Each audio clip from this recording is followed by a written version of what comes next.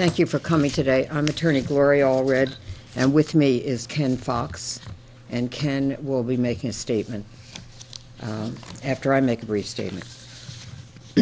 This morning, we filed a lawsuit on behalf of Ken Fox against Redmond O'Neal as a result of an unprovoked attack by Mr. O'Neal on Ken on May 2nd, 2018.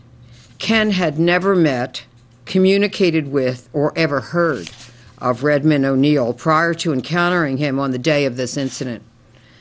Ken was simply walking to the laundromat with a hamper of clothes. While walking, Ken, who was a happy, gay man and had studied opera, was singing to himself, "What's new?"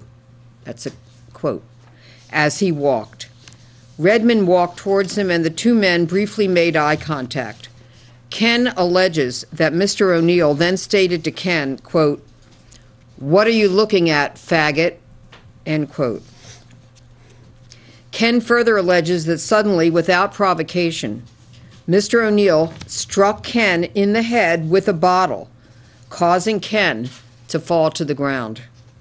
Ken also alleges that while he was down on the ground, injured and bleeding from the sudden attack, Redmond continued to throw punches at him and threaten him while shouting expletives at him, including "you," and I'm not going to say the word, but it's effing faggot, crying like an effing baby, end quote.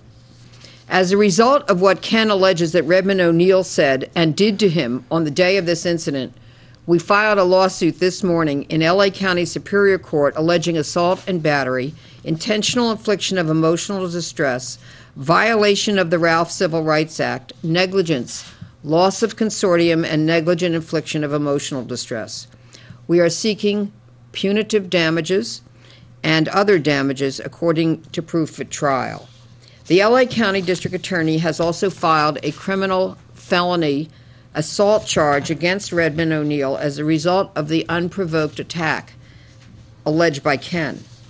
Any violent attack is serious, but an attack which appears to be motivated by the sexual orientation or perceived sexual orientation of the victim is of particular concern.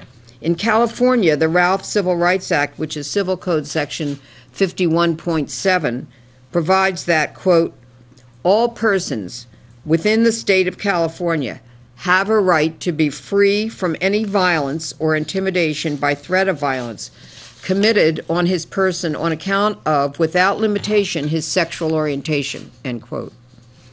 We contend in our lawsuit that a substantial motivating factor or reason for Redmond O'Neal's conduct towards Ken was Mr. O'Neal's perception of Ken's sexual orientation.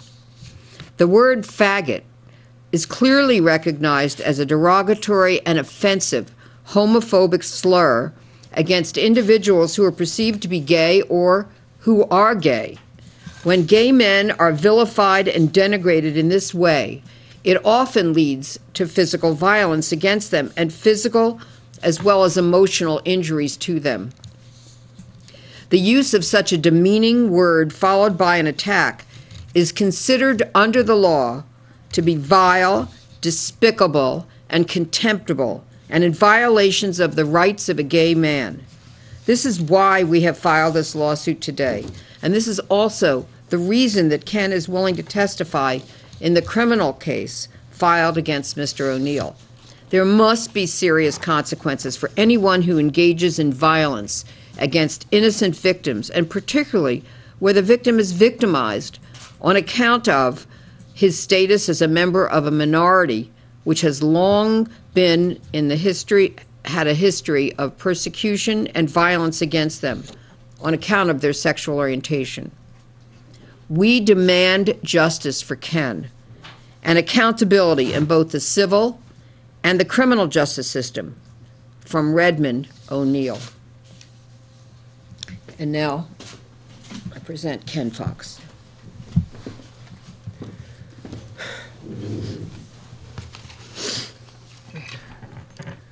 On May 2nd, 2018, Redmond O'Neal targeted me, called me a faggot, and beat me with a beer bottle.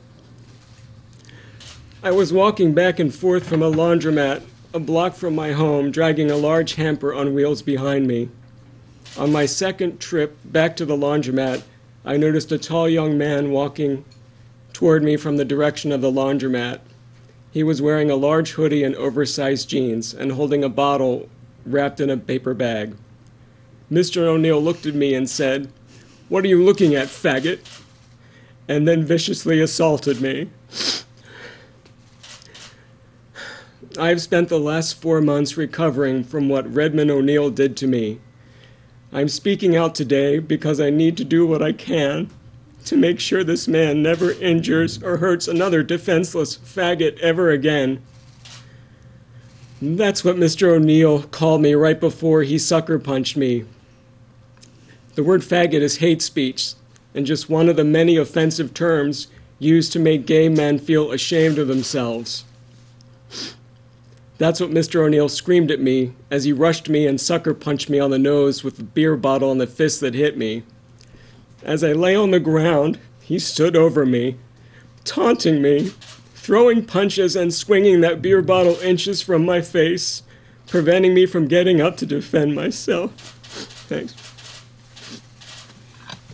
I felt trapped like a wounded animal. I literally thought I was going to die. I screamed. He called me more names. By then I was kneeling on the sidewalk, my broken glasses cutting into my face, bleeding all over myself, and all I could do was scream until he just walked away. Still, I was terrified he would come back and kill me. When the police arrived, they found me standing in the laundromat next to my blood-covered towel and my blood-covered laundry basket. My own blood all over the floor and my laundry. Every night since this happened, I have nightmares about Mr. O'Neal attacking me. I've been unable to sleep, work, or be a good partner. I was an easy target for Mr. O'Neal's rage, hate, and anger. No one can imagine how helpless and angry this makes me feel. No one can understand how terrifying it is to be targeted and beaten because of hate, unless it has happened to them. I was not dressed provocatively. All I did was look up when I saw him approach me. I'm speaking out now to hold Mr. O'Neal accountable for calling me a faggot and beating me. He may be confident that he will not be punished for anything he has been accused of because his parents are famous. He may know exactly what to say and do to prevent justice from being served. He appears to be an unrepentant offender who has had his parole revoked for doing drugs in a rehabilitation center. In my opinion, he is competent enough to know exactly what he was doing. He wanted to hurt an old, weak, defenseless gay man. He wanted to hurt me. And he did hurt me. Mr. O'Neal broke my nose and gave me a whiplash concussion. He smashed my glasses into my face, cutting and bruising me. After 3 weeks of intense pain, I had to have my nose rebroken and reset by a doctor. I'm seeing a neurologist for headaches, cognitive issues, and nerve damage. I'm being treated by an orthopedic surgeon for neck and back pain. I've been to an orthodontist for tooth and gum pain. I've seen an ophthalmologist for cornea damage. I'm going to physical therapy 3 times a week. I still have headaches, and I've been diagnosed with PTSD and will need to seek more medical treatment. I'm seeing a psychologist for counseling to help me put my life back together after this brutal attack. Hopefully, I will get justice. I am not from privilege, and I have worked hard for a good life. And I am passionate about making sure he doesn't do this to anyone else. Thanks. Thanks.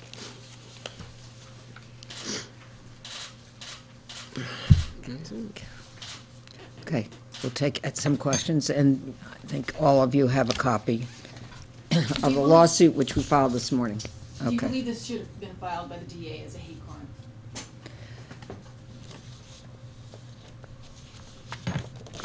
We don't have any comment on that right now. But we're glad that there's a felony filing We are awaiting a hearing date. There is no hearing date yet. There's some appearance dates, but no hearing date yet. But we expect there to be a hearing this fall. On this particular attack? Yes. And also on the other attack, or the alleged attack that happened during the same day or days. Who is the other individual named as a plaintiff on your suit? That is the partner, the registered partner of Ken Fox. And can you give more details on what you're asking in the suit? Well, in terms of the theories or the damages? Damages.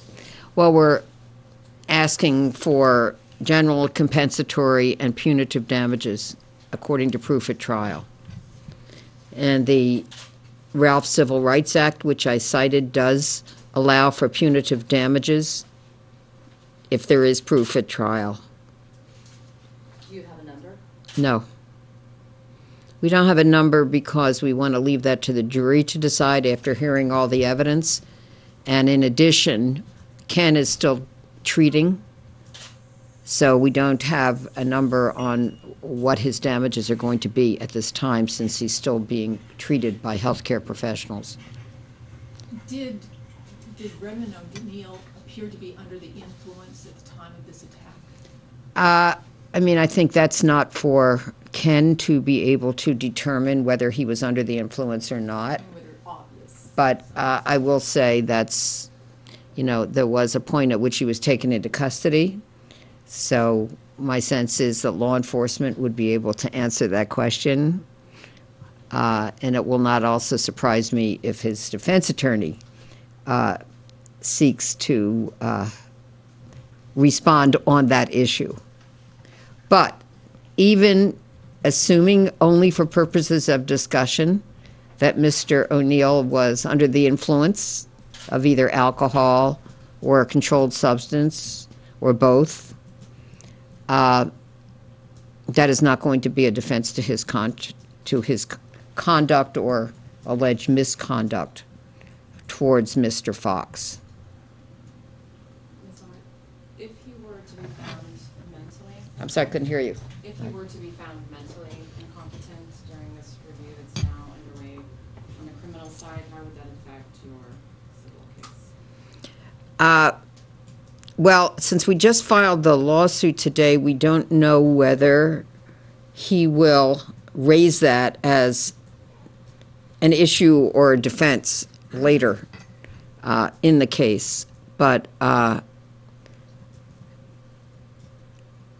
mean, we'll have to wait and see what he raises as an issue. I mean, the question, mental competency can come into play. Is he mentally competent to stand trial? If he is mentally competent to stand trial, was he mentally competent when he did what he's alleged to have done? I can't tell you. From our point of view and from Ken's point of view, he feels, in his opinion, which is not a medical opinion but a lay opinion, that Mr. O'Neal is competent. But we'll have to see. What was Mr. Fox doing for a living before all this happened? Do you wish to state or not? It's up to you. Because it's relevant for in a civil suit. Do you wish to state or not? What he's lost. Oh, I have been working for the last several years as an actor, and I've also been supplementing my income bartending. Do you remember when you screamed back at him in your defense? I did scream at him, yes. Do you remember what? I'd rather not say. What made him stop? Did he just decide that you'd had enough, or did somebody intervene? I want to go back to singing for a living, and I rehearse 2 or 3 hours a day and sing very loudly. No, she's saying Oh, what? what caused him to cease Oh, attacking you while you were on the ground. because I was so loud, I was attracting attention. I don't know why he stopped attacking me, but I was making a lot of noise.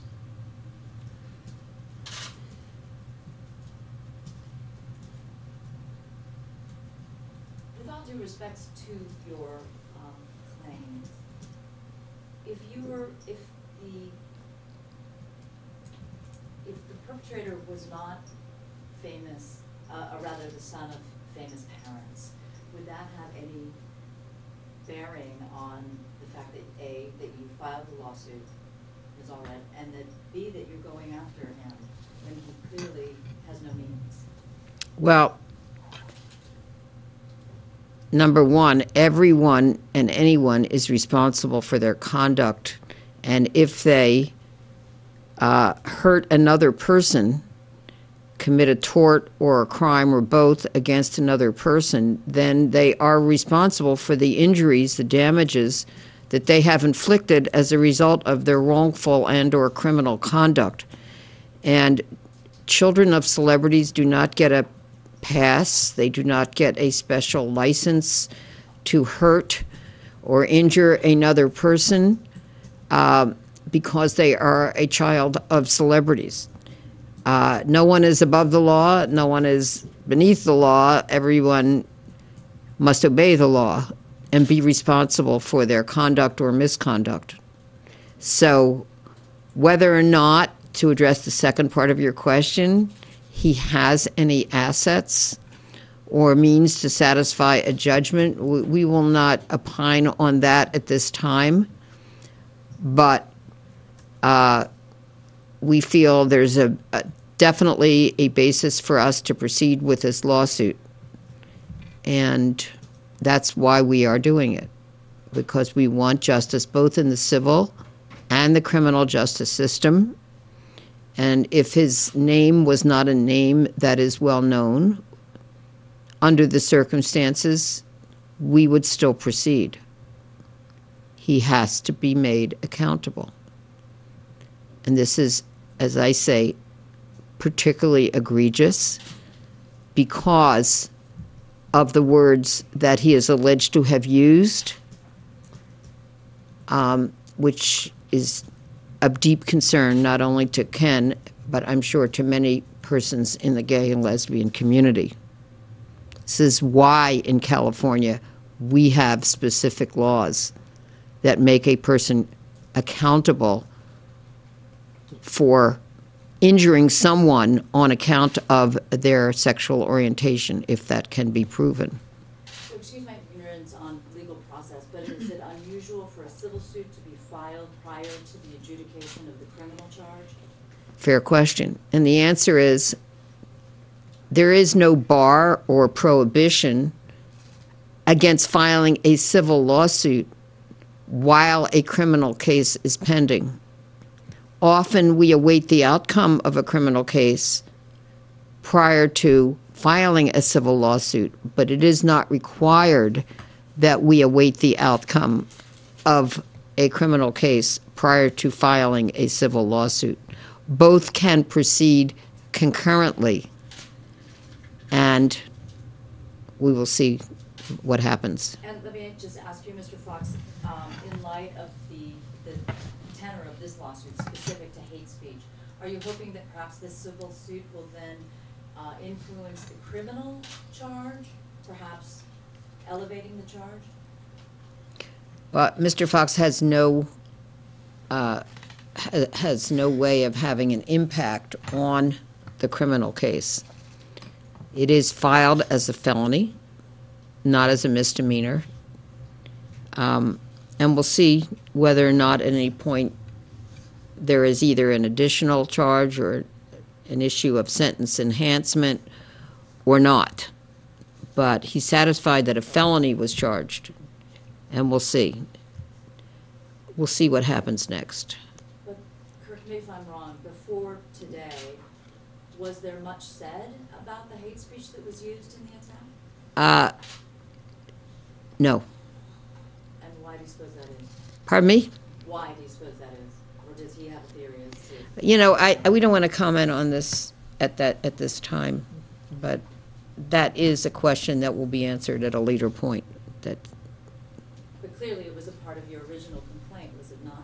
Ken? Well, we're not gonna go into what was said to law enforcement, but Mr. Fox is in contact with law enforcement, with the district attorney's office, so. Are you saying that potentially he did not report this to the officers? Well, we're not going to comment on what was said to the police officers and/or the detective or the district attorney's office.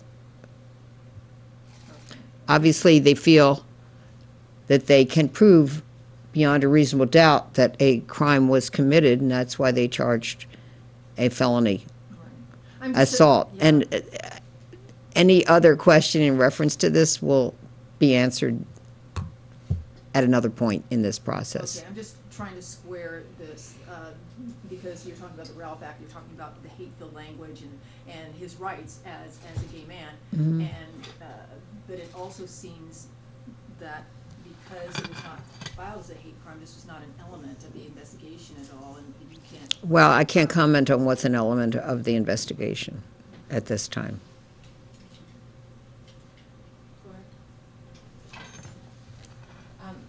Police said this was a sort of spree. There were 5 men attacked over a few days. Have you spoken to any of the other men? Do you know if this was an element of any of those? I don't know how many men were attacked, and I don't know if the number is 5 or not 5, and I have not spoken to any of the other persons who allege that they are victims. Anything else? Okay, thank you so much for coming. Okay, thank you.